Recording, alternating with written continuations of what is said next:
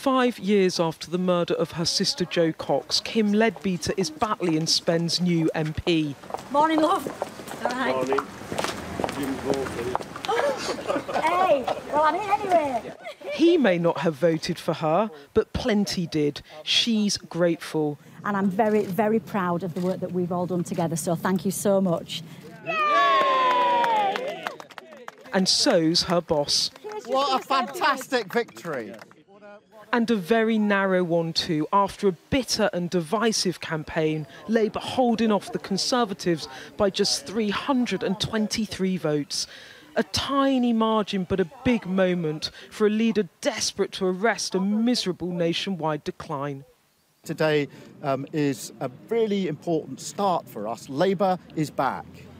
In terms of Labour being back, your detractors would say that this is a victory for Kim, that she is the local candidate and she saved your skin. And actually, this is not about Keir Starmer as leader. This is about Kim. This is not your victory. This is a victory for the whole Labour movement. And I've had messages from across the United Kingdom this morning. And it has filled everybody's hearts with hope that actually those values, those core Labour values, can win out, and they will win out.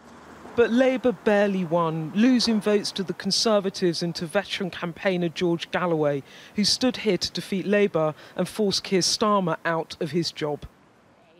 The Conservative Party chair conceding Matt Hancock's rule-breaking and resignation may have played its part. You know, we fought a really hard campaign. I'm really disappointed, and particularly disappointed for Ryan.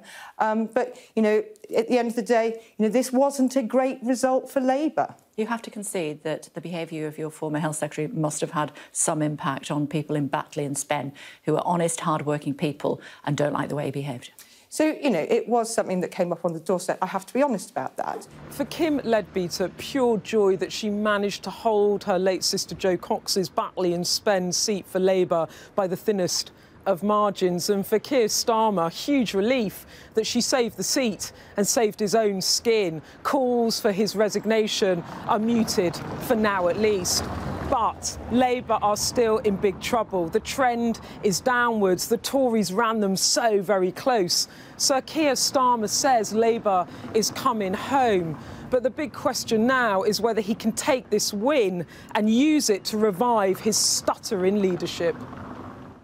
This result a reprieve for Sir Keir, but still so much work to do. Beth Rigby, Sky News, Batley and Spen.